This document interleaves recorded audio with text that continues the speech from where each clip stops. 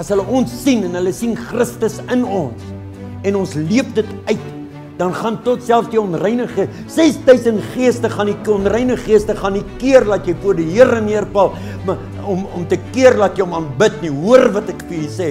As jy Jesus in jou hart het en jy op regte pad stappe, is geen onreinige gees in staat om jou te bind en jou vas te hou nie, want hy stuur hulle in die parke en op die einde van die dag. Maar die groot ding is, hy val voor die Here neer, net soos 'n Joppe en net soos 'n Abraham val hy voor die Here neer en hy aanbid die Here ten spyte van die omstandighede. Seun koop en my gewese skoondogter koop 10 skape. En ek weet van u ken die situasie en laas week te begin, ons hier vorige week te begin hy nou, en die 10 skape het nou hier by 32, 33 geëindig. Daar's 'n paar al geslag en 'n paar is al verkoop en al die goed is, maar ek eet nie daai skaapvleis nie, want ek en my vrou, ons moet hulle in die oggende gemaak, ons hulle oop in die aand, gaan bære ons hulle, jy weet, ag, dis iets verskrikliks, maar die hokkie raak nou klein, die hokkie is omtrent so, pastoor Nolan. Nou is hy so onder en as ons nou moet inent en spuit en al die goeders, dan stamp jy jou kop teen alles en ons probeer vang en dan moet jy nou 'n babietjie, 'n lammertjie vang en help en daai goeders, dit is net onmoontlik. En André sê, ek sê vir my, ons en my vrou kla en ek kla. Ag, ekskuus, ons is nie mense wat kla nie, maar regtig, jy weet, dis om klein en daar's 'n hek en daar's 'n hek en daar's 'n hek en daar's 'n hek en hierdie hekke het kettinge aan. Nie groot kettinge nie, nie sulke kettinge nie, net so daai klein kettingkies, nee. Besluit ons maak die hok groter. Nou nie ek nie, André en Pieter. Kom en ek sien daar is die pale omtrent tot daar, bietjie verder weg en daar's so, ons maak hom so lekker groot. Nou staan ek daar en kyk ek hoe werk die manne, want ek is ons nou op pensioen, man. Amen. En hulle werk daar en plan die pale in en span die draad en nou is die skape uit. En vir die laaste keer maak ek die een hek oop met die ketting. Vir die laaste keer het ek die ander hek ook die ketting opgesit. Nou gaan hulle gaan nou daar in die veld in. Dit is so wat pastoor Nolan gesê het, as daar genoeg veiding is, kan u daai preek onthou? As daar genoeg veiding is vir 'n skaap, dan gaan lê hy so halfdag. Dan gaan lê hy, en vanaand sal hy weer eet. Jy het dit gesê, né? Sien, ek luister na jou preke, maar dan sê en daai aand moet ek en André en Jenny vir die eerste keer die skape weer terugsit. Maar nou is die hek aan die ander kant met geen ketting nie. Luister mooi. Geen ketting nie aan die oop kant, Pretoria se kant, van daai groote hok. Ons kry hy skape daar in nie. Hulle hardloop na daai hek toe, waar die ketting het. Na 'n groot gesukkel kry ons hulle naderhand in. En al 30 skape, 34 skape gaan staan in daai klein hokkie. Daar's 'n groot oop stuk met gras, net ingeval julle nie genoeg geëet het nie. Maar nee, hulle is vasgekeer met kettinge, om nie verder as dit te gaan nie. Hulle bly daar. Is dit nie ook baie keer hoe dit met ons gaan nie? Ons is hier vasgekeer en ons wil nie verder gaan nie, want ons is bang, die mense sê ons is 'n fanatics. Ons dans te veel of swaai te veel hande of wat dit ook al is, maar ek wil nie in daai hok vasgekeer sit nie. Ek wil uitding gee wat my gees aangaan, wat dit borrel hier binne, van 'n groot God wat in staat is om my en jou te genees en te red en jou situasie te verander. Maar ons kan nie daar vasgeklim bly nie. God het dit vir ons oopgemaak op Golgotha. Hier die plek, die nagmaal het vir ons oopgemaak, dat ons hom kan aanbid in gees en in waarheid. En niemand sal iets vir jou sê, as jy in tale begin praat, of die Here begin loof en prys nie, ten minste seker nie die pastoor nie, want ons wil jou nie vasgeanker hê nie, ons wil jou los hê, want die duiwel sal jou daar wil vashou, hy wil nie hê jy moet in die oop te gaan nie. Ons sukkel om hulle weer uit die hok uit te kry ook. Hulle hardloop na daai een plek toe waar hulle uit die hok uitkom. Hulle wil daar uitgaan, dis hoe ons dit doen. Weet jy wat? Godsdienst, nee my broer, is persoonlik, maar is nie privaat nie. Is nie privaat nie. Die mense moet weet, ek en jy dien die Here. Weet jy, kan ek nog iets sê voor ek begin preek, is dit alright? Job, toe hy alles verloor, wat doen hy in Job 22, dink ek? Hy skeer sy mantel. Hy skeer sy mantel. Hy verloor sy vrou, hy verloor sy kinders, hy verloor sy vee, die rykste man in die wêreld. Hy skeer sy mantel, hy's in rou en smart, hy het alles verloor. Maar toe hy sy mantel skeer, toe val hy voor God neer en hy begin God aanbid. Ten spyte van sy smart, ten spyte van wat hy verloor het. Hy kyk nie na dit nie, want die God wat hy dien, is in staat, al is dit 33 hoofstukke daarna, of 33 jaar, of 300 jaar daarna, ek weet nie hoe nie, is God omdul geseën, omdat hy in die oomblik van smart en pyn en teleurstelling, het hy gegaan en hy het God aanbid in spyte van sy omstandighede. My broer en suster, as ons hier kom, waar ons by mekaar kom, dan gaan ons die Here aanbid in spyte van ons omstandighede. Die duiwel wil nie hê jy moet uit daai hok uit gaan nie. Hy wil jou daar bly vaskeer in kettinge. En ek en jy is wat meer in staat om dit te doen. Kan ek nou, is dit alright? Ek weet nie hoe ver ons gaan kom nie. Ek wil met u 2 Timoteus 3 vers 16 sê. 2 Timoteus 3 vers 16 sê, alle skrif is ingegee deur God. En nuttig tot lering, teregwysing, onderwysing, ondersteuning en nog iets. Daar's 5 dinge, dink ek. So alle skrif. So as my broer iets uit die Ou Testament gaan haal, is dit nuttig. Alle skrif is deur God ingegee.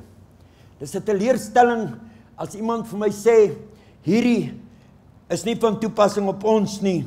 Ek het dit 'n rukkie terug gehoor waar iemand het gesê het, hierdie is nie, dis net op die Ou Testament op toepassing. Kan nie wees nie. As God het die hele skrif ingegee, sê hy so. Maar kom ek vat u na Exodus toe. Ken jy nog die sonnaarskool storie? Kom ek vra vir u vinnig. Die uittog. Wat was die eerste plaag nou weer gewees? Die eerste plaag. Wat was die eerste plaag? Water in bloed verander. Kan jy dit onthou? Farao, jy moet my mense laat gaan. As ek die boodskappe titel moet gee, sal ek sê, die vinger van God. En die Here sê, is dit nou Moses, né? Hy sê, Moses gaan sê vir Farao, laat my mense gaan. Exodus 7, ek wou iets in Genesis aanhaal, Exodus 30, nee, Genesis 30, ekskuus. Hierdie is Exodus 7, die eerste plaag, is water in bloed verander. En Farao sê, o, dis lekker, en hy roep sy towenaars, is ek reg, kan jy lees, hy sê, en dan daar verander sy towenaars, ook die water weer in bloed en hy weer terug. En hy sê, ag, dis een vir een. Een vir God, een vir Farao. En toe kom hy by die tweede plaag. Die tweede plaag was, wat ons nou gisterand in die kombuis gekry het. By die kinders op die plaas. Ons is hier in Pretoria. Paddas. En lees, is dit reg, nee, paddas. Nou, ek hou niks van 'n padda nie. Niks van 'n padda. Ek dink in Openbaring is hy 'n grillerige ding en ek wil niks van hom weet nie. Nou moet sy hulle gaan vang en iets met hulle gaan doen. Die Here sê, laat my volk trek. Farao sê, daar's nie 'n manier nie dat jy volk gaan laat trek nie. Hy sê, nee. En hulle laat oralste die paddas opkom. Hulle is in die riviere, is in die kombuis. Mense, is dit nie erg nie? Oralste waar jy loop, in jou swembad, as jy wil gaan swem, is dit paddas. As jy in jou kar klim, is dit, okay, daai het nie karre gehad nie, wat het hulle gehad? Perdekarre, nee, as jy kan maar as hulle die oopgemaak het in die huis wil instap, is dit paddas. Dis grillerige storie, en die towenaars, hy sê, daar in Exodus 8, dan sê hy, maar die towenaars het dieselfde gedoen met hulle towerkunste, en paddas laat opkom oor Egipte land. Daar doen hulle dieselfde. 2 vir Farao, 2 vir God. Nou dink Farao, o, my mense kan alles doen. Ek het nie 'n probleem nie. Ek kan ook dit doen. En hier kom 'n ding. Nou kom hy En hy sê verder het, vers 16, 8 vers 16, verder het die Here met Moses gepreek en sê aan Aaron, steek jou staf uit en slaan die stof. Luister mooi, hy sê steek jou staf uit en slaan die stof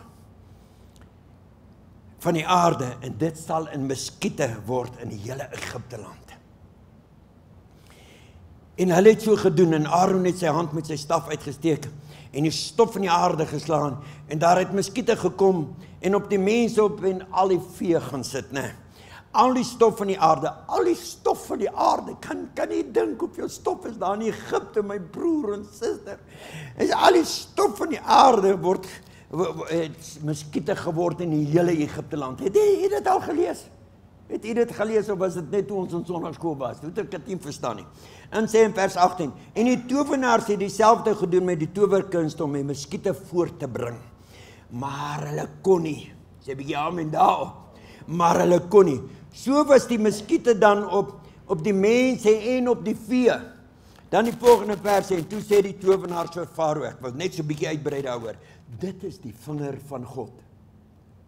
Dit is die vinger van God. Maar Farao se hart was verhard, sodat hy na hulle nie geluister het nie, net soos die Here gespreek het. Dis net my inleiding. My broer, laas nag sit ons nou op die plaas.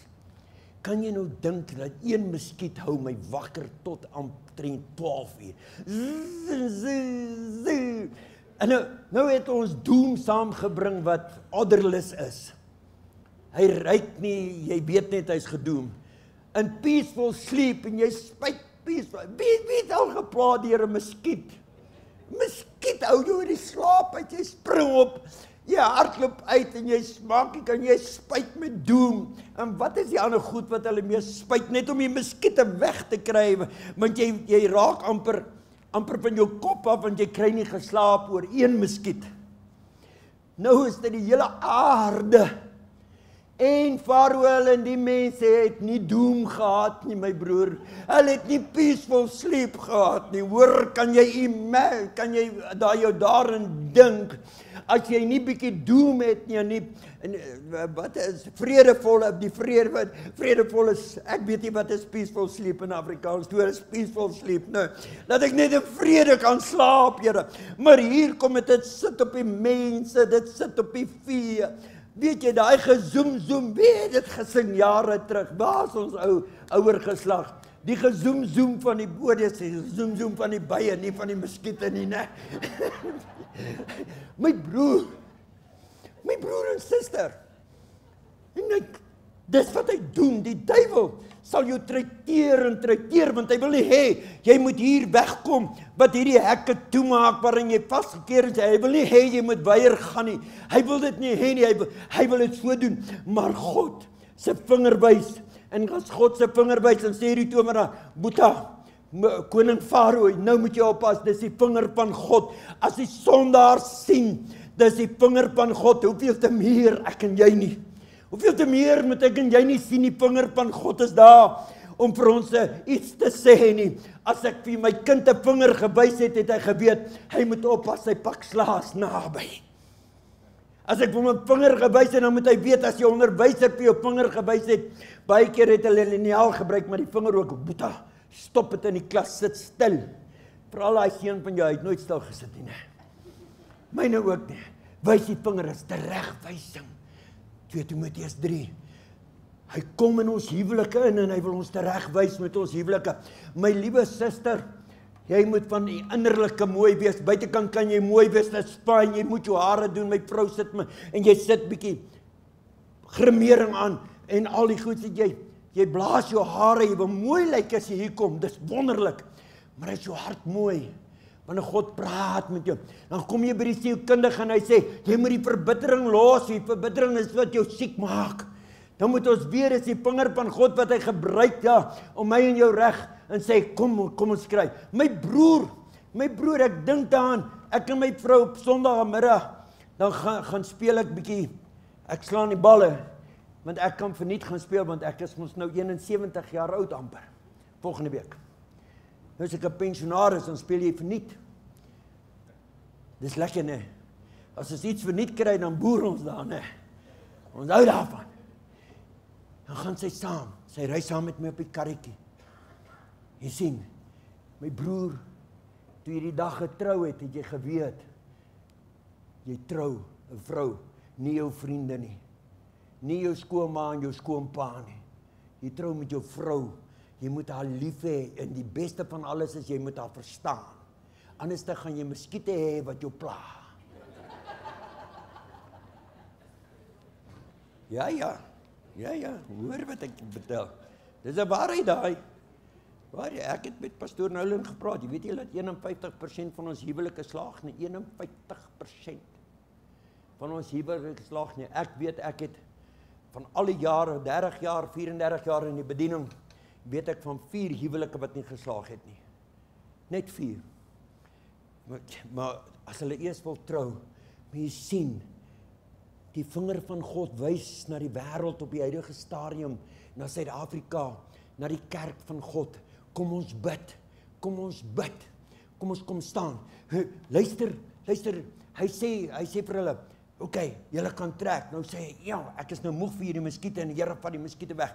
En dan sê hy, in vers Eksodus 8, dan sê hy, en ek sal die verlossing stel tussen my volk en jou volk, môre sal hierdie teken plaasvind en die Here het so gedoen, vers 23. En die swerm steekvlee het in die huis van Farao en die huis van die dienaars in hele Egipte land gekom. En toe sal nou steekvlee. En die land is deur die steekvlee verwoes. Dit is aarde.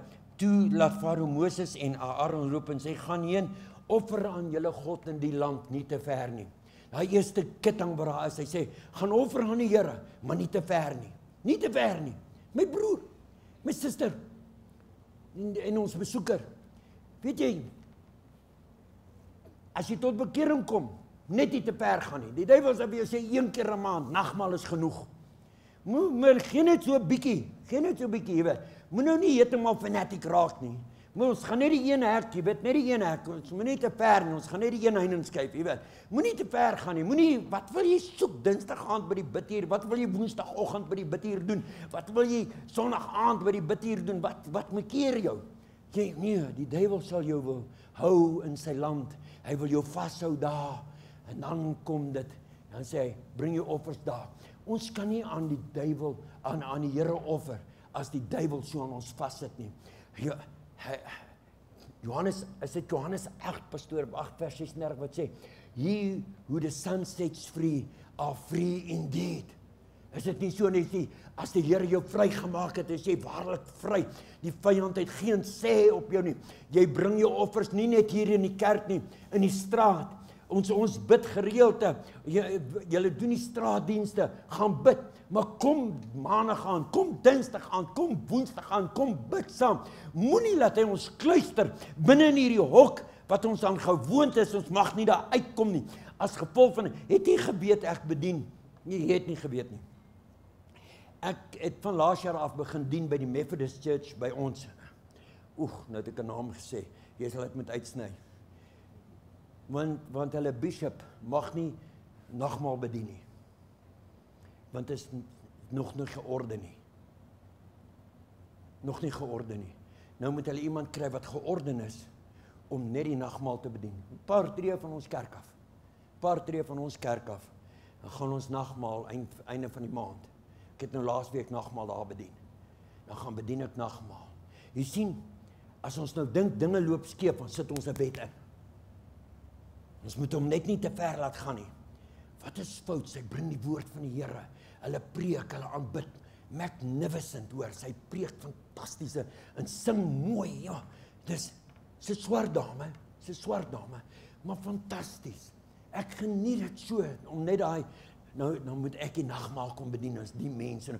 Dus soos pastoor, hy kom bedien hier die nagmaal nou so wonderlik en nou moet ek kom preek na die tyd. Jy weet, jy moet die woord kom bedien.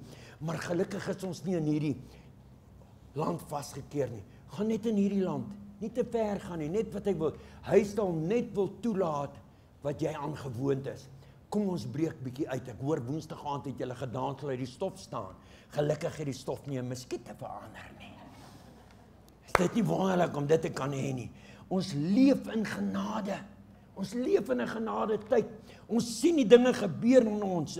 En ons weet dat die bloed het al die krag om my en jou vry te maak as hy ons wil inhok. En daarom kan ek nie 'n pad stap met die vyand nie. Ek en jy kan losbreek in aanbidding en lofprysing. Dit bring hom in ons omstandighede in en dit maak ons vry. Hulle sê 'n bietjie amen daarop, né? Dan sê hy, toe sê Farao in vers 28, Eksodus 8 vers 28, ek sal julle laat trek dat julle aan die Here julle God 'n offer in die woestyn, maar julle moet nie te ver trek nie, in die woestyn. Hy wil nie hê jy moet iets saamvat nie, né? Hy wil nie hê jy moet te ver gaan nie, daar in die woestyn. Maar wat 'n groot ding is, né? Jesus was 40 dae in die woestyn en die gees van God was op hom. En toe hy met die duiwel te doen het, toe sê hy, daar staan geskrywe. Daar staan geskrywe, die hele skrif is ingegee en nuttig tot lering. Daar staan geskrywe, al voel jy in 'n woestyn vandag, hoor wat ek vir jou sê, die Here is met jou. Die Here is saam met jou. Dis nou as hy my toegelaat het en hy wil my in 'n woestyn bring, en maak hy 'n groot foute, want dis juist daar waar ek vas en bidde. Dis juist daar waar ek in afsondering is. Dis juist daar waar die geraas van hierdie wêreld niks met my te doen het nie. Laat ek net tussen my en my Here kan wees. As jy in die woestyn is, moet jy weet God wil jou daar hê en dat jy daarin sal vind, sodat hy omstandighede kan verander. Halleluja. En dan weet ek en jy, hy is die een wat ons vry maak en losmaak. Jy kan in die woestyn intrek.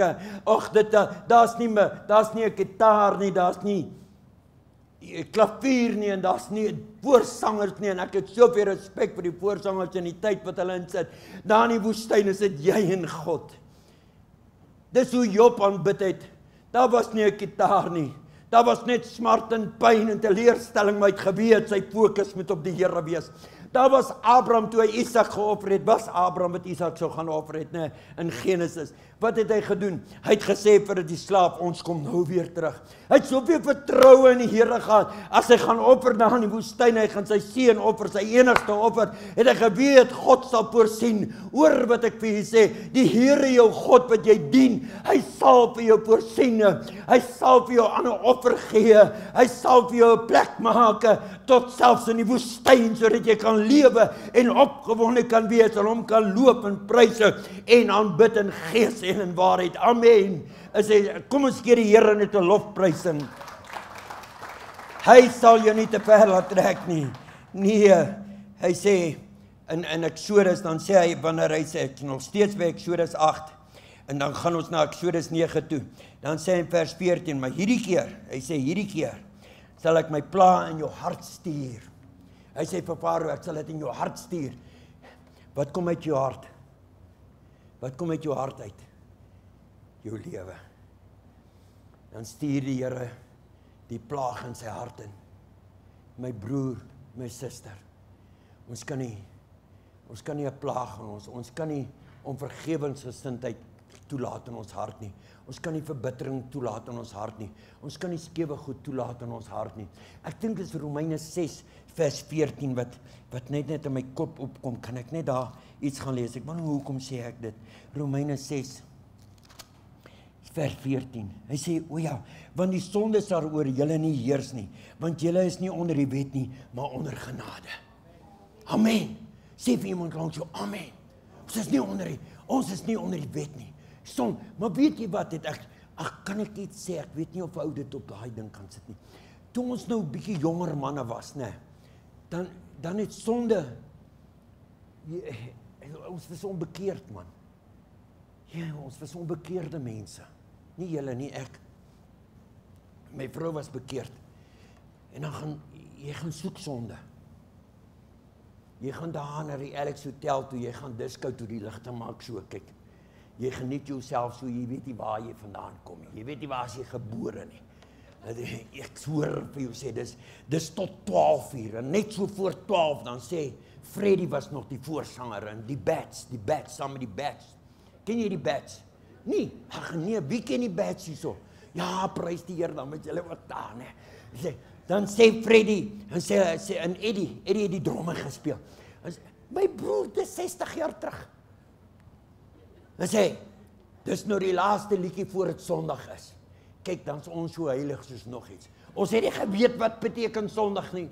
Maar nou sê die laaste liedjie, want 11:15 moet ons ophou dans, want môre is dit Sondag. Vandag hoef jy nie sonde te gaan soek nie, sonde kom soek jou. Jou telefoon, jy maak hom oop en daar's 'n mooi app. Jy maak die app oop, boem. Het hy jou. Sonde kom soek jou. Jy hoef nie meer sonde te gaan soek nie, pastoor Nolan. Hy kom soek jou. Hy soek jou, wat is die ding se naam? Sosiale media. Hy kom soek jou op sosiale media. Jy gee jou nommer in hierso en hulle verkoop in Ackermans iets in Pick n Pay en ek noem nou name. En oralste dan soek hulle jou e-mailadres en jou telefoon en al daai goeders. En net na ruk en dan kom, waar kom die goed vandaan? Nou het jy daai een van daai plek oopgemaak en daai plek en hier pop die sonde uit. Pornografie. Dwelmmiddels te kry soos niks op ons skole. Op ons skole. Tans is hulle besig om oor die 70 kinders te beraad by ons. Berading te gee. In 'n klein ou skooltjie, dan weet ek nie wat gebeur in die stad nie, en dis op die platteland. Moenie dink die platteland is agter nie. Nee, hy sê, as ons harte verhard, dan het ons nie 'n kans nie. Maar die Here leef. Hy sê, maar juis hierin het ek jou nog laat bestaan, dat ek jou met my krag sal laat toon, en hulle my naam op die hele aarde kan verkondig. Wat gaan die Here doen? Hy gaan toelaat dat ons sy naam verkondig op die hele aarde. Dis waarvoor ons geroep het. Dis waarvoor ons geroep het. Kom, ek is haastig om klaar te maak, nee. Dan sê hy in Exodus 10, in Exodus 10, daar bring vers 8. Daar bring hulle Moses en Aaron na Farao terug en hy sê vir hulle, gaan heen, dien die Here. Wie is dit eintlik wat wil gaan? Wie is dit eintlik wat wil gaan? Ek worstel met 'n ding. Ek worstel met 'n geweldige ding. En nou sê hy, jy kan gaan Farao, jy kan gaan Moses, maar los die kinders. Los die volgende generasie. Ons het nie meer godsdienst op die skool nie. Dis weggevat. Wie dien op 'n skoolraad hier? Niemand nie. Wie het kinders op die skool? Ek wil nou nie julle aanval. My broer, suster, jy moet op die skoolraad kom. As hulle 'n sokkie kan hou, kan hulle 'n deernag gebed hou. Skus, sorry. Ons het nie, die pastoor by ons word toegelaat om 15 minute met die kinders te praat oor die Bybel, oor die Here, op skool. As ek die skoolsaal gaan open, dan staan die moslems op en loop hulle uit. Maar as die moslim kom preek, mag geen kind van die Here uitloop nie. Geen Christen nie, maak nie saak hoe hy mag nie uitloop nie, hy moet daar bly, in respek vir hulle godsdienst. Die kinders in Graywels in Natal, het hulle dit ook gestop, en 4 kinders, pastoor Nolan, 4 kinders begin om pauses te bid. Jy kan gaan kyk na daai skool. Die hele rugbyveld sit vol van die kinders, en 'n paar verlore ou moslimpies sit daar op die verhoog. Want die kinders het besluit, kom ons neem dit in ons hande, want hulle mag bid. Die ouers kan nie daar begin ingryp nie, mag nie. Ons kinders, luister, my dogter was 24 jaar oud, en 10 uur was sy in die huis. En my seun het 'n pak slaag gekry, die 2 van hulle, julle ken hulle albei. Hugh het 'n lekker pak slaag gekry, en Johnny ook. Lekker pak slaag gekry. Ek het hulle 2 keer pak slaag gegee in hulle lewe. Weet jy wat het hulle gedoen? Ek was myn kaptein. Dan loop hulle deur. Seker 'n kilometer weg. Want hulle het gesien ons gaan koop daar by die Portugees, né? Ons gaan koop altyd daar nou ietsie as al die winkels toe is, want dit is te ver dorp toe. En dan koop. Hier kom hulle aan, sakke vol sweets, monde vol sweets. En dan kyk die stories toe, ek sê, waar kry julle dit goed? Hulle sê nee, daar by die winkel. Ten minste is hulle eerlik. Ek sê, wie dit betaal? Ek sê nee, hulle het nie betaal nie. Hulle weet nie, hulle moet betaal nie. Kom, ons gaan soontoe, klim in die kar. Ry soontoe. Kom daar aan, ek sê vir die ou, luister. Die jong manne het goed by jou gevat. Wat nou? Het hulle betaal? Nee, hulle het nie betaal nie. Hy sê, but it's all right, it is all right. I know you. Ek sê, yes, you don't know me. Ek sê, kom boetas, sit terug, huis toe. Ek sê, because you let my children take these things without paying, they're going to get a hiding now from their father. Kyk, hulle is bang vir my gewees, hoor, so goeie ding. En ek het hulle 'n pak slaag gegee en that's it. Ek hoop my kinders nooit weer 'n pak slaag te gegee het nie. Nooit weer nie. Nie my seuns nie, hulle het geweet as hulle ma gesê het, ek gaan jou pa vertel. Luister, as jy so 'n bietjie pak slaag gekry het in die lewe, né? Jy's kind van die Here. Luister wat sê die Here. Hoor wat sê die Here. Gaan vas en bid by die Here. Gaan hoor sy antwoord, want die hele skrif is ingegee vir teregwysing en tugtiging en bemoediging en vir onderwys. Ons kan nie net sekere goed uithaal nie. Die beloftes van die Here wat jy oor gepreek het, is fantasties. Die krag van die Here, dis al daai goed is wat saam smelt. En dit moet ek en jy wees. Dan sê hy nog hierdie ding, het jy dit gelees? Dan sê Farao, vers 16, toe het Farao gou vir Moses laat roep en gesê, ek het gesondig teen die Here. Hy sondig nog die hele tyd teen die Here, nog die hele paar jaar. Hy sê, en julle Here, julle God, en teen julle, vergeef my dan tog net en stop my sonde. Ek kan nie jou sonde stop nie, my broer. My suster, ek kan nie stop dat jy praat nie, van ander mense nie. Ek kan dit nie stop nie. Jy moet self 'n besluit neem om dit te stop. Wat dink Farao sê so ewe bid vir my.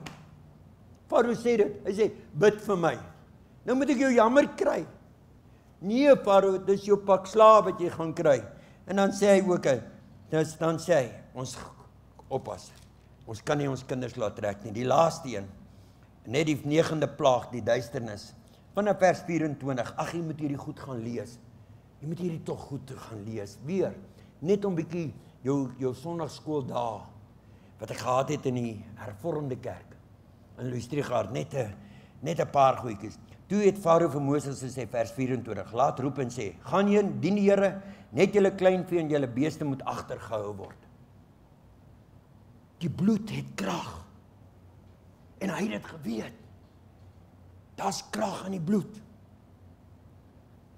There's power in the blood. Daar's krag in die bloed, en hy sê, solank ek dit weghou van jou af, moenie te ver trek nie, net so in die woestyn, moenie jou kinders vat nie, maar moet ook nie, kyk hoe wil hy ons keer, om nagmaal te hou. Hierdie is die belangrikste gedeelte van ons diens, en dis hoekom ons dit gedoen het voor die tyd, want ons wil dit nie afskeep na die tyd, en vinnig gou nagmaal bedien nie. Hierdie dag is die belangrikste dag in jou lewe, wat jy hier kan sit, want ek weet nie waar jy môre nie. Jy sien, wanneer hy daai goed uitvat en sê, ek gaan nou nie meer nagmaal nie, bely jou sondes en kry klaar, en kom dien die Here, neem jou nagmaal, geniet jou nagmaal. Dis wonderlik om deel te hê aan die krag van die bloed. Hy maak jou vry van sonde, halleluja. En pastoor het dit gelees, en dis ons liggaam wat hy aanraak, en niks moet jou kan keer, om die Here te dien nie. Die vinger van God is daar om vir my en jou te wys. Kom ons dien hom in gees en in oor, in groot lankmoedigheid. Jy sien, ek en jy weet waaroor dit gaan. En dit is vir ons die pad wat ons moet stap. Dien die Here, maar sonder offers. Wat is jou offer vandag? Kan jy saam met my staan en jou hande oplig? Met groot vrymoedigheid. En net so 'n bietjie hardop sê, dankie Here. Dankie vir die goedheid en die guns. Dankie vir die barmhartigheid laat ek hier staan. Ek is nie klaar nie, ek gaan nou afsluit. Hy sê, ek het tyd, dat ons gaan afsluit. Jy sien, want wanneer die bloed nie meer daar is nie, wanneer die bloed nie daar is nie, dan weet hy, daar's niks wat hy hoef te doen om my en jou in die hel te laat beland nie. Hierdie bloed, hierdie nagmaaltafel moet aanvaar word. Maar dis nie die nagmaaltafel van woord en lewe nie, ons is met woord en lewendig, Dis mos ook wat jy gepreek het, Ja, ek kan nie goed onthou, snaaks dat ek nie goed kon onthou. Okay. Ek gaan nou vir u bid, en saam met u bid.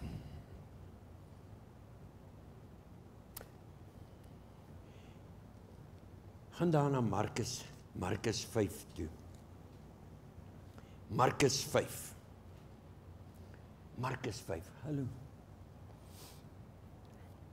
Markus 5 vers 1, en hulle het, en dis die disippels en Jesus, en hulle het aan die oorkant van die see gekom, in die land van die Gadarenes, en toe hulle uit die skui klim, kom daar dadelik uit die grafte 'n man hom tegemoet, met 'n onreine gees, wat sy verblyf in die grafte gehad het, kan nie dink in die duisternis, het hy sy verblyf gehad, en niemand kon selfs met kettinge hom bind nie, want hy was dikwels met voetboeie en kettinge gebind, en die kettinge is deur hom uit mekaar geruk en die voetboeie stikkend gebreek, en niemand was in staat om hom te tem nie. Maar hier kom die ding, en altyd nag en dag, het hy aangehou om te skree op die berge en in die grafte, en homself met klippe stikkend gesny. Hy het homself gesny uit frustrasie uit. Dan sê hy, en toe hy Jesus van ver af sien, hardloop hy en val voor hom neer. En skreeu met 'n groot stem, wat het ek met u te doen, Jesus, seun van die Allerhoogste God? Ek besweer u by God om my nie te pynig nie. God het hom nie gepynig nie. Want hy, Jesus, het vir hom gesê, onreine gees gaan uit die man uit. En hy vra vir hom, wat is jou naam? Hy sê, legioen. 'n legioen. 'n legioen is 6000. 6000. Dis 'n Romeinse legioen. 6000 manne. Hy het 6000 duiwels in hom. 6000 duiwels. Maar toe hy Jesus sien, toe kan hy niks anders te doen as om voor die Here neer te val nie. Ek hoor wat ek vir sê. Die onreine mense, as hulle ons sien en hulle sien Christus in ons en ons leef dit uit, dan gaan tot selfs die onreine gees, 6000 geeste gaan die onreine geeste gaan nie keer dat jy voor die Here neerval, om te keer dat jy hom aanbid nie. Hoor wat ek vir jy sê, as jy Jesus in jou hart het en jy op regte pad stappe, is geen onreine gees in staat om jou te bind en jou vas te hou nie, want hy stuur hulle in die parke en op die einde van die dag. Maar die groot ding is, hy val voor die Here neer, net soos 'n Joppe, en net soos 'n Abraham val hy voor die Here neer, en hy aanbid die Here ten spyte van die omstandighede. Jy sê vir my, pastoor, hierdie finansiële goed breek ons af, dit is so, ek weet ons ekonomie is klaar op die grond, ons kan nie anders nie. Jy sê dalk vir my, jou huwelik is klaar, ek weet nie wat gaan aan met my man nie, as ek hom sien dan sy die kant toe, of weet nie wat gaan aan met my kinders nie, dan sien ek hulle is die kant toe. Maak nie saak waar dit is nie. Wanneer jy by Jesus kom, hoor wat ek vir jy sê, dan val jy, dan sal jy buig voor die Here. Maak nie saak watter gees in my en jou is nie, maar hy kan nie in my en jou mee woon nie, want Christus in my is groter as hy wat in die wêreld is. Halleluja. Die bloed van die Here beskerm my, die bloed van die Here reinig my, die bloed van die Here heilig my, die bloed van die Here het my gesepareer van sonde af en van demone en duiwels af. I will bow before my King, his name is Jesus. Halleluja. Ek weet hoe dit werk nie, maar dit is wat gaan gebeur. En hy wil ingryp en hy in jou omstandighede, dat ons kan gaan. Hy kan nie dit met jou, my en jou doen nie. As ek en jy elke dag onder die bloed beweeg, hoor wat ek vir jy sê. Ek dink ek het dit 'n paar jaar terug vir jy gesê, toe ons by die skool was, gesê, die mense wil niks meer hoor van die bloed nie, want party mense dop om, hulle word flou, dit is so. Ek weet nie hoekom maar ek sal nie hierdie bloed omdop nie. Nie vir hierdie sal ek nie flou word nie. Ek weet net, hierdie vat my hemel toe. Hierdie maak 'n pad vir my oop in die duisternis.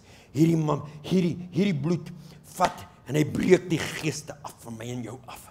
Wat elke dag op my en jou wil aanval, want die aanval is van buite af, is nie meer van binne af nie. Want hy jaag die geeste binne in die varke in. En wie wil nou varkvleis eet as dit so gaan? Dis hoekom ons eet nie varkvleis nie. Al is ek 'n bietjie van 'n Jood, dis fyn, maar dit is nie waaroor dit gaan nie. Dis nie, jy sien, en dit het nie onreine gees nie, ek trek net, dis moenie worry. 6000 is nie in staat nie. Ek weet nie wat beplan hierdie ander mense vir die 20ste nie, maar hulle gaan nie in staat wees om die ekonomie tot stilstand te bring nie. Hulle gaan nie. Dis ek en jy bid. Dis ek en jy bid. Nie te ver nie. Moenie te ver trek. Nie kom maandag bid. Sê pastoor sê kom ons bid. Kom bid. In die woestyn, maar pastoor is nie musiek en dis fyn. Kom bid. Dis fyn. Is nie kom so. Nee, woensdagoggend. Ek vat jou lunchtyd biduurtyd man. Suster, vat jou breek wat jy het by die werk om te gaan eet want hulle moet mos volgens die wet jou dit gee, né? Vat daai tyd om kom. Raak rustig onder die geklank van die Here en die gebede van vrouens want dit verander jou en my. Ek het nog nooit probeer om my vrou te verander nie, Noulin. Elke keer as ek dit probeer, dan verander die Here my. En sy het ook al probeer om my te verander, hoor. Toe verander die Here haar. Van ver af. Van ver af sal jy sien, en die mense sal sien, dis Jesus, wat in my en jou lewe. Dis Jesus, van ver af. Nie te ver nie.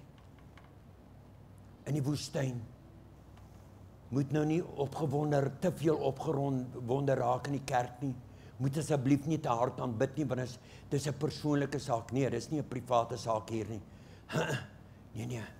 Moenie dat daai skape wat in daai klein hokkie ons vashou om die Here te dien. Ek is so bly om te hoor julle het gedans. Woensdag aand, ek moet wegbreek daar by ons en kyk of ek 'n gap kan kry om net 'n woensdag aand by die biduur te wees. Dit is jabula voor die Here.